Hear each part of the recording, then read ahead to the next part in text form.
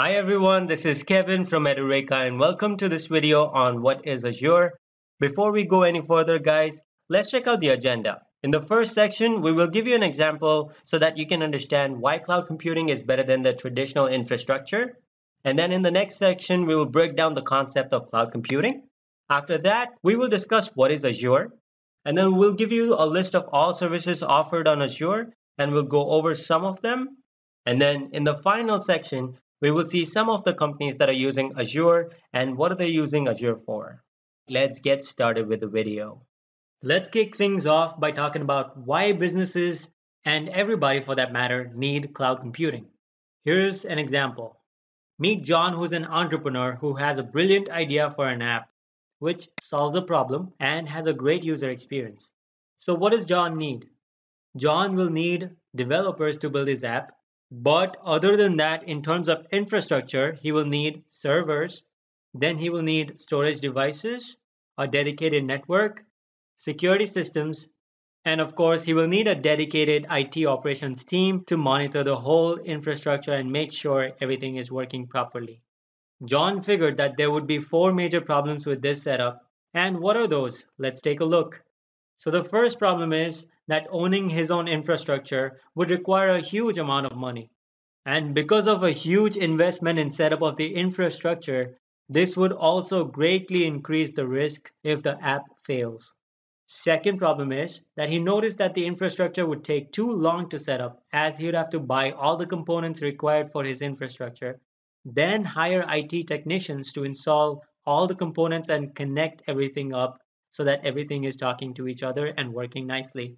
So that means more money and more time. Next, he realized that even after the expensive setup of the infrastructure, he will have to hire a team of IT operations to work around the clock for the upkeep of the infrastructure. This would include things like resolving issues with the hardware or software, replacing broken pieces of the infrastructure, so he would need to have spare parts on hand, switching to backup servers if the server goes down, preventative maintenance, and so on.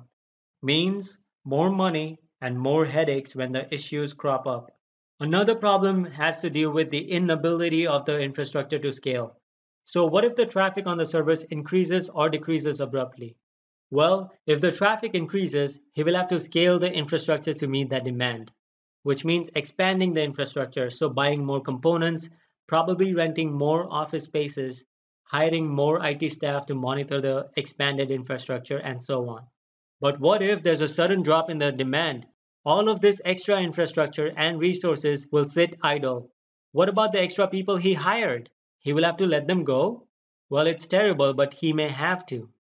Well, now let me tell you, John was smart. He did not opt for this setup. He opted for cloud computing because he was studying up on cloud computing and he found that all big and small companies that are at the top in their domains are using cloud computing.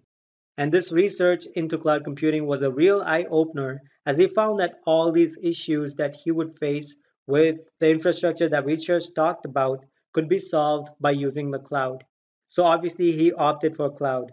This is because there was almost no initial setup cost required, and it could be done in a few minutes or hours by using a single computer. And he wouldn't need a dedicated team to take care of the physical machines because that is taken care of by the cloud provider. And finally, to John's relief, infrastructure in the cloud scales automatically as the demand changes. Isn't that freaking amazing? So why don't we find out more about cloud computing in this next section?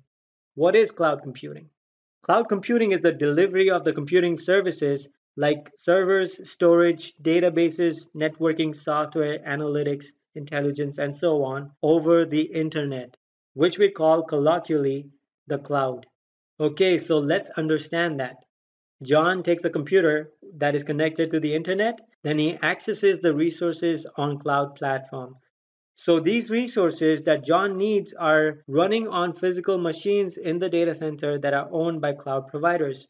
So like I said before, all John needs is a computer that is connected to the internet, and the remainder of the infrastructure is actually provided by the cloud provider, and he can access the resources that he needs from the data center using the cloud platform.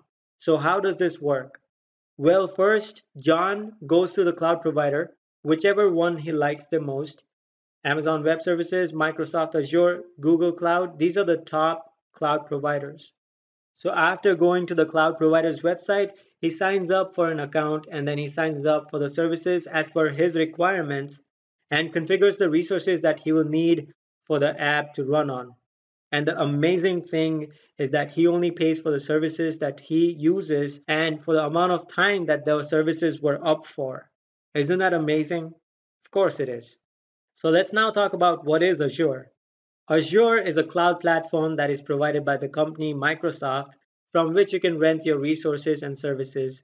So you can grab a computer that is connected to internet, then go to Azure portal on your web browser and then access the resources that you need by signing up with Microsoft Azure.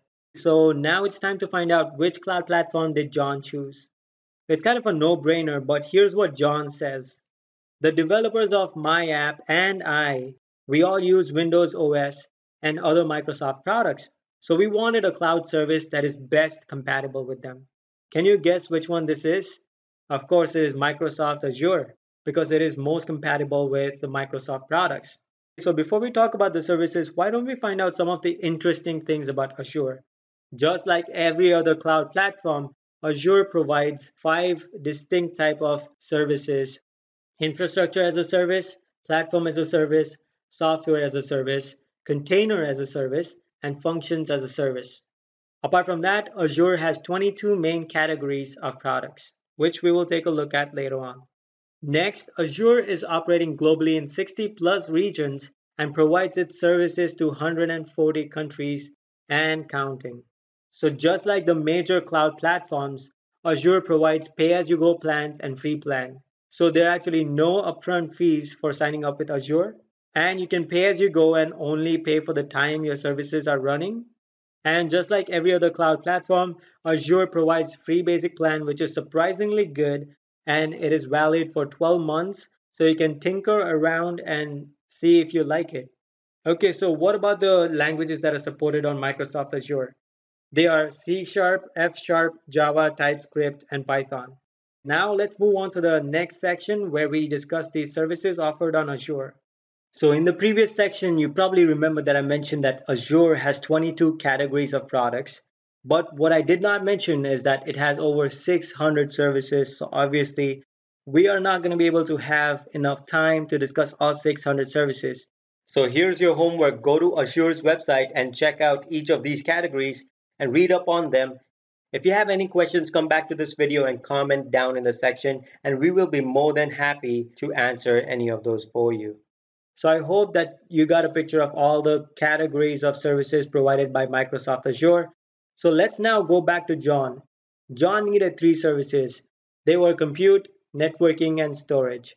So let's take a look at each one of these in a little bit of a detail and then move on.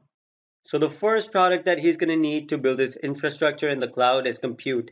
He can use this to deploy and manage virtual machines, containers, and batch jobs, as well as support remote application access. Compute resources created within the cloud can be configured with either public IP addresses or private IP addresses, depending on whether the resource needs to be accessible to the outside world. So some of the services that are offered within compute product are virtual machine, containers, Kubernetes service, cloud services, mobile apps. Let's move on to talk about the next, which is networking. So after setting up the virtual machines using the compute product, he will require networking in order to connect those virtual machines up so they can talk to each other and form a network. So this product gives you the ability to set up virtual networks, dedicated connections, and gateways. And it also gives you services for traffic management and diagnosis, load balancing, DNS hosting, and network protection against some of the attacks like DDoS. Next one that John needs is storage, obviously, for his virtual machines so that they can store customer data and use backup storage for all of the infrastructure. So there are various services that are offered within storage, like Azure Disk Storage, Blob Storage, Azure Backup, Queue Storage, and many more. This category of services provides scalable cloud storage for structured and unstructured data. It also supports big data projects, persistent storage, and archival storage. Similarly, there are 19 more categories that provide services that can cater to all needs of any organization or company. Which brings us to our next section, which is companies using Azure. Let's see which companies use Azure. So hundreds of big companies use Azure, but these are the ones that I picked for you guys because each one of these use Azure for a different purpose. So let's check that out. eBay has been using Azure for app development and hosting since 2010, which is the same year Microsoft announced Azure to the world. Boeing mainly uses Azure for its data analytics services for things like crew planning, maintenance optimization, fuel optimization, and crew training by building predictive models on the platform. BMW uses Azure's Internet of Things to make manufacturing process within their factories more efficient by connecting all different machines, sensors, and other devices. On the other hand, Samsung has used Azure for its smart TV infrastructure. The entire smart TV infrastructure is actually on the Azure platform.